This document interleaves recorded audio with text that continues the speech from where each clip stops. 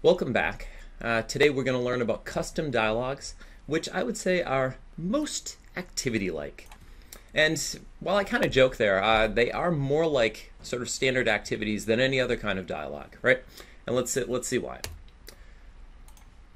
All right, so to create our own custom dialogue, honestly, it very much does feel like an activity without the overhead, just because of the amount of customization that you can do. In fact, if you think back to Linear Lights Out, when we did the menu version, we had an about box that we did, and we gave it a dialogue theme.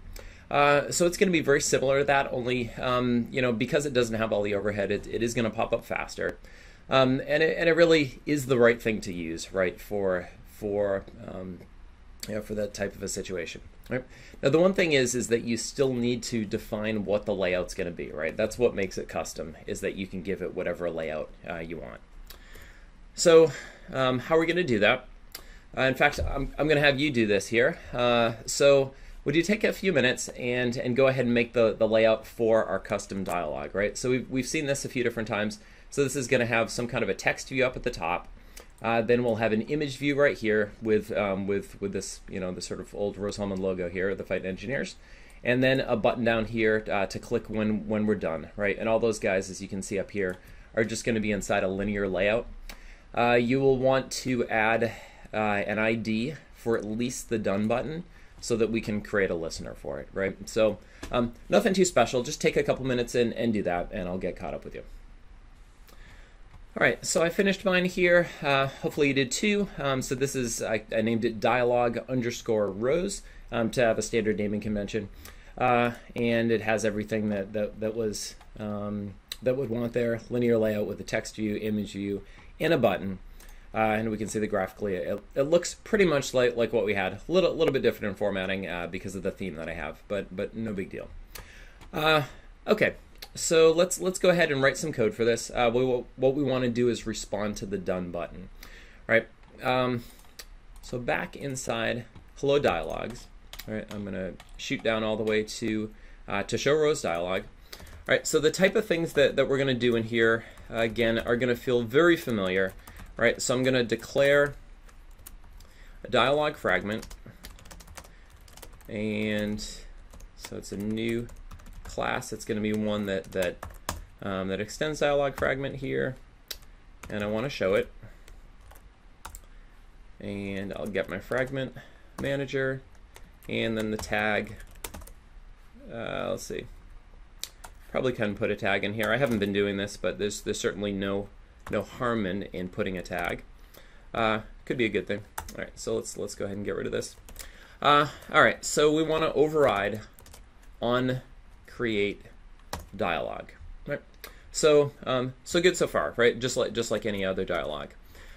In fact, it's going to continue to be very much like other dialogue. So let's go ahead and make an alert dialogue builder, and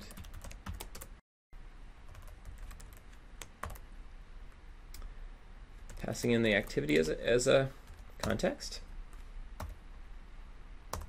Right, and then we will return builder.create, the factory method. So what do we need to do?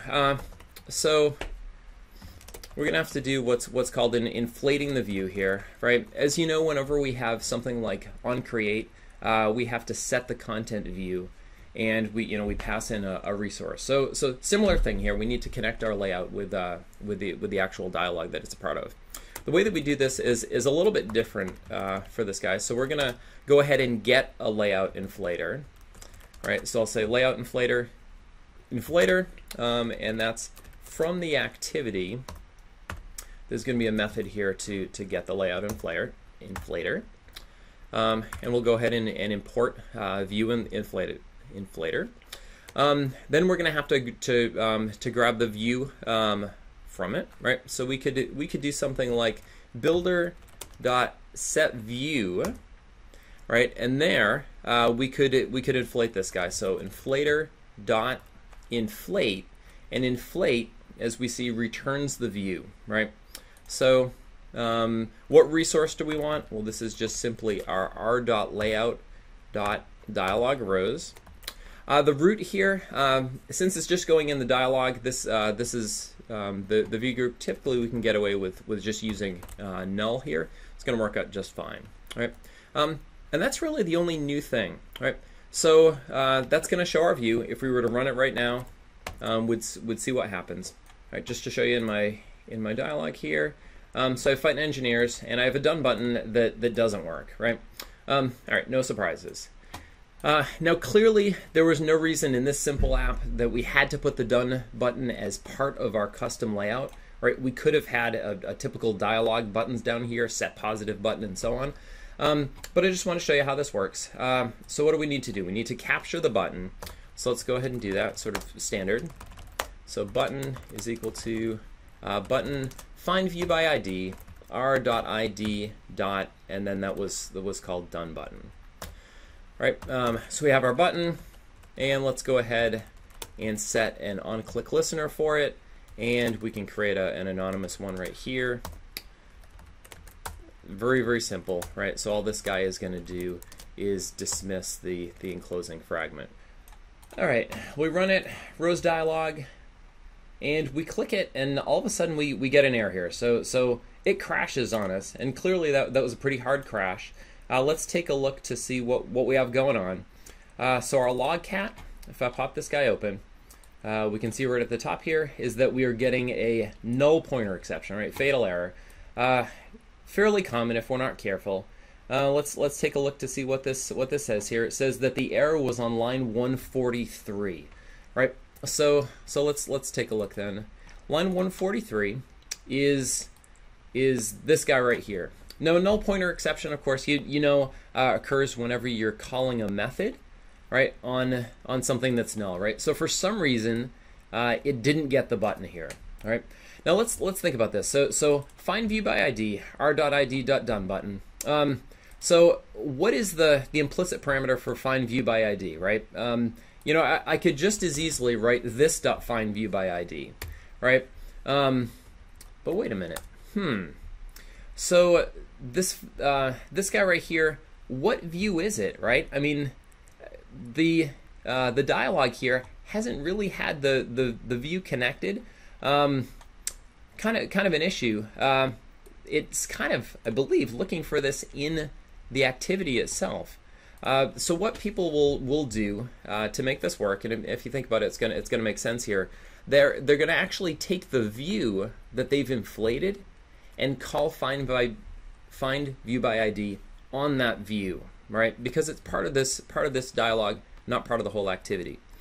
So what I will do is I will take this the parameter here, and I'll save it in another local variable. So view is the result of the inflator, and then I'll set view to view. The reason I made it a local variable is that now when I find view by ID, I can say view dot find view by ID, right? And that's going to look within the hierarchy that was created by that view itself. All right, pull it back in here, rows dialog, and hey, there we go. No more null pointer exception, right? So we've got this guy. Let's check. If I click done, it should dismiss, which it does. Perfect. All right. So good stuff there. Let's catch our slides back up. All right. So there was the XML for reference. Nothing special there. The custom dialog, and again, just to highlight here once again, is that the button itself isn't found within the activity. It's found within this rows dialog, right? So when we inflate the view, we save it, and then we go ahead and call that guy's find view by ID method, right? It works out fine. And again, of course, if you forget it, it'll be pretty obvious because it's going to give you a null pointer exception, right? Very good. We will see you next time. Hope you enjoyed the custom dialogues.